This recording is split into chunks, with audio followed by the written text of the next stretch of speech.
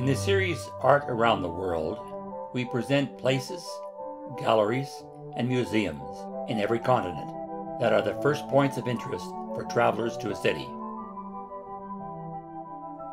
St. Peter's Basilica is one of the grandest and most prominent features in the city of Rome. The huge dome structure is located outside the old city walls and on top of the tomb of St. Peter. It has been a place of pilgrimage and curiosity for hundreds of years. The history of St. Peter's Basilica and of the papacy began with the destruction of Rome by fire in 64 AD. Peter, one of the 12 apostles of Jesus Christ, was a leader of the early church. He is venerated as the founder of the Roman Church and considered to be the first bishop of Rome, the Pope. He was martyred during the massive executions of Christians ordered by Emperor Nero following the Great Fire. It is believed that Peter's remains were buried in a simple pauper's grave dug out in the Vatican Hill, a huge necropolis outside the city. At the time, it was forbidden to bury the dead within the city walls, and it was there that Christian pilgrims kept, originally as a secret, Peter's burial place. Peter's earthly remains became the seat of the Vatican Church and the location for St. Peter's Basilica. In 313 AD, Emperor Constantine made Christianity acceptable and legal. Christians were given privileges and allowed to construct places of worship. Constantine became the first Roman emperor to convert to Christianity and was responsible for the building of the first basilica in 324 on the Vatican Hill, which later became St. Peter's Basilica. By the early 16th century, the original basilica was showing signs of wear and deterioration.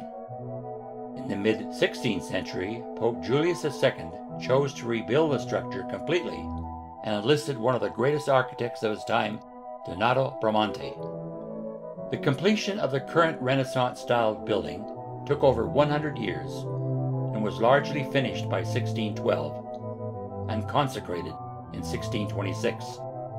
However, it took many more decades and centuries for St. Peter's Basilica to become what it is today, one of the largest churches in the world, with an enormous interior space that can host 20,000 people and the sites of some of the most famous artworks, such as Michelangelo's masterpiece sculpture, the Pieta. The dome was one of the last things created by Michelangelo during his career. He worked on this for 19 years and took on the commission late in his life. He was primarily interested in creating something magnificent to honor his creator. He took on the task for no money and instead said he did it for the glory of God, the honor of St. Peter, and the salvation of his own soul. It is considered one of his greatest gifts to the church.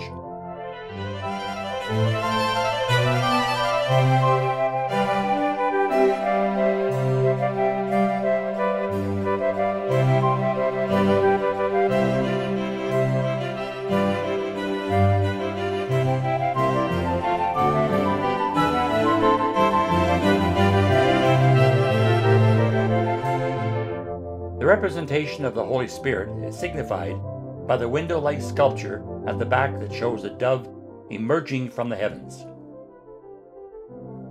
Outside the Basilica, the Grand St. Peter's Square is where we often see the Pope celebrating Mass during important events. All around the piazza are two great colonnades set in a semicircle to greet and welcome visitors. On top of the colonnades stand the statues of great saints and martyrs. Below at the foot of the staircase in front of the Basilica are the statues of St. Peter and St. Paul to welcome all visitors to the church. Entry to St. Peter's Basilica is free for all.